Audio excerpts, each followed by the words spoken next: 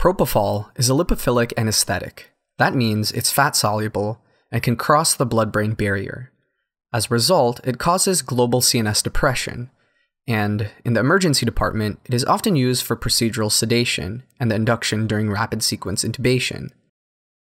Propofol causes global CNS depression through agonism of GABA-A receptors. It works by potentiating the effects of the neuroinhibitory GABA transmitter by slowing the closing time of the GABA receptor. By slowing the closing time of this receptor, you will get a longer flux of chloride across this channel, which leads to decreased neuronal activity and CNS depression. There is also the suggested mechanism of reduced glutamatergic activity through the blockade of the NMDA receptor, which could also lead to CNS depression. Because of its CNS effects, this also makes propofol a desirable choice for the use in patients with status epilepticus, since it will suppress neuronal activity. The typical starting dose of propofol for emergent induction is 1.5 to 2.5 milligrams per kilogram as an IV bolus. So for a 70 kilogram male, the dose would be about 105 to 175 milligrams as an IV bolus. Propofol may also be used for post-intubation sedation as well, with a starting dose of 5 micrograms per kilogram per minute. You can titrate by 5 to 10 micrograms per kilogram per minute every 5 minutes, with usual maintenance rates between 5 to 50 micrograms per kilogram per minute. Pharmacologically, propofol is a desirable drug due to its quick onset of action and short duration of action.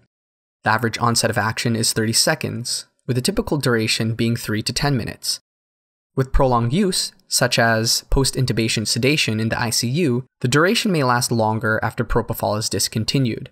This is because propofol has a large volume of distribution, and after prolonged infusion, it starts to accumulate into tissues and then redistributes into plasma when it's discontinued. The main contraindication to propofol is hypersensitivity to the drug, or any of its components of its formulation, such as eggs or soy. Other adverse effects are hypotension and apnea. So in the emergent setting, the use of propofol in a hypotensive patient should be reconsidered, or you may want to choose another agent for induction.